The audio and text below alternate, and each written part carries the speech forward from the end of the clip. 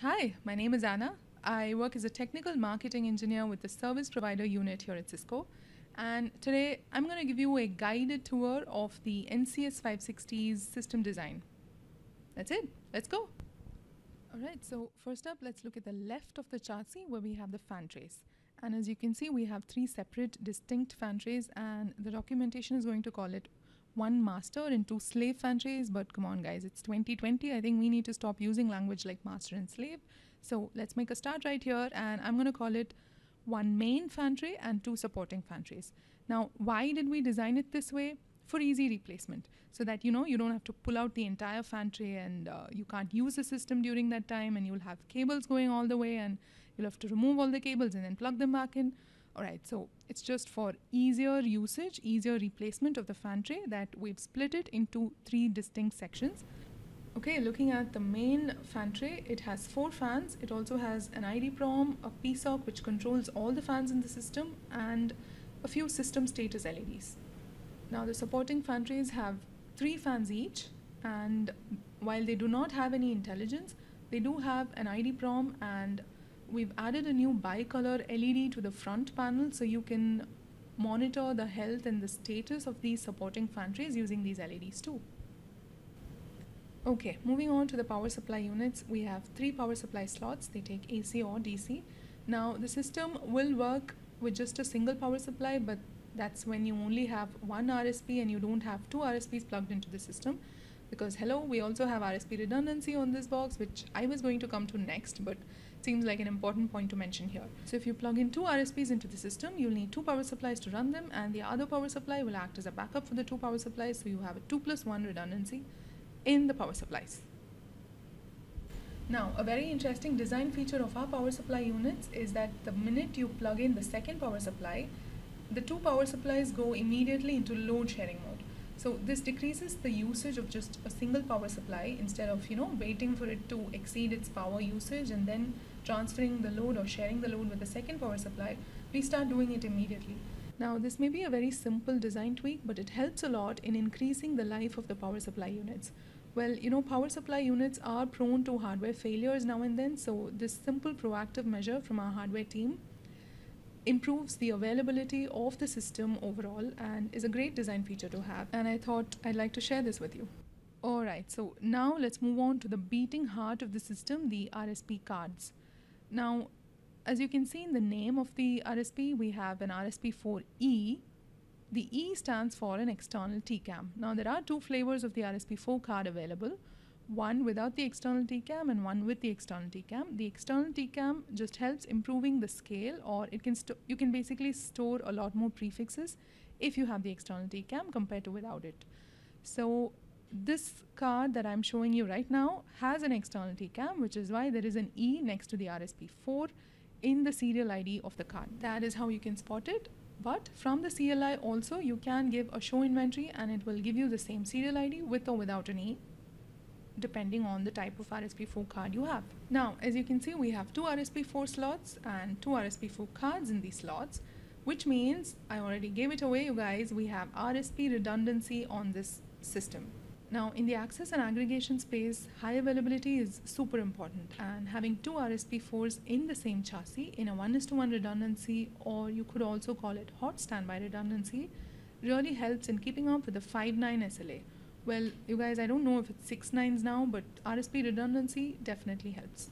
Alright, so why did I call it hot standby? Why not just simply standby or cold standby? Well, what the hot indicates here is, in case the active RSP fails for any reason, the standby RSP picks up all the traffic, all the control traffic, all the routing and switching processing actions without missing a single packet. Alright, so going in for a close-up, this is where you have all the timing related bits and bobs, pun intended. And in the middle of the RSP4 cards, you have the management and console ports. You also have a time of day port and a few other USB console, aux console, and a slot for a USB memory stick. Alright, so now let's talk about the different ports that the RSP4 or the NCS 560 can support. Just above the RSP4s, you can see 6 different half-width slots. Well, we call these the interface module slots, or the IM.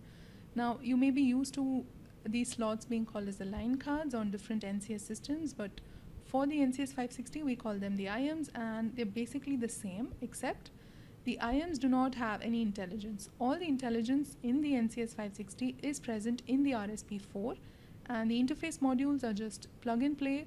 They don't control any data traffic.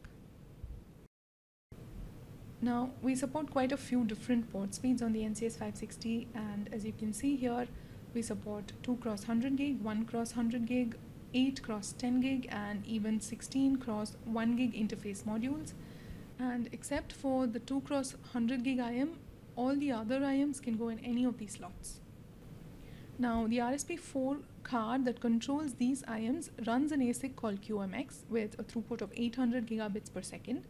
This QMX ASIC has 2 cores, 2 NPU cores if you will, and to ensure even distribution of traffic across the 2 cores, for load sharing, we've mapped the IM slots to particular cores.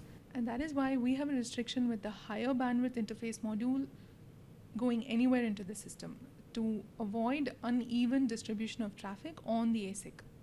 You can find this IM slot compatibility matrix on the documentation or data sheets for the RSP4.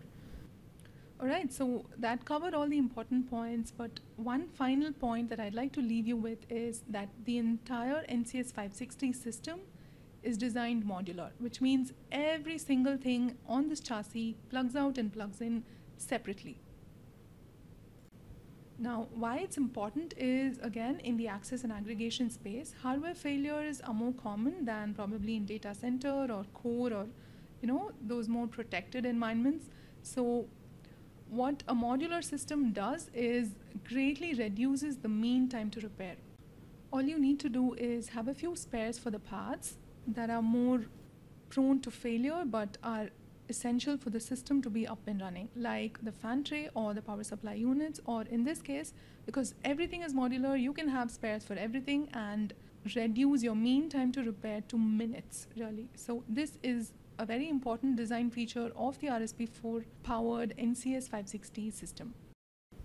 Before winding up, one quick note, there are 2 different sizes of the 560 available. The one that we just saw is the 4RU 560. There is a bigger chassis than this, which is a 7 rack unit or 7RU device, and we call it the 560-7. Now, the way the 2 560s work is exactly the same, but on the 7RU system, as you've already guessed, we have a few more interface module slots available for you, 10 more in fact, so for a total of 16 interface module slots on the 560-7. Alright, with that, I'll end my guided tour of the NCS 560's system design. I will also add a few important links to the datasheets and documentation if you'd like to take a quick read. Thank you for watching. I hope you found it useful. Bye.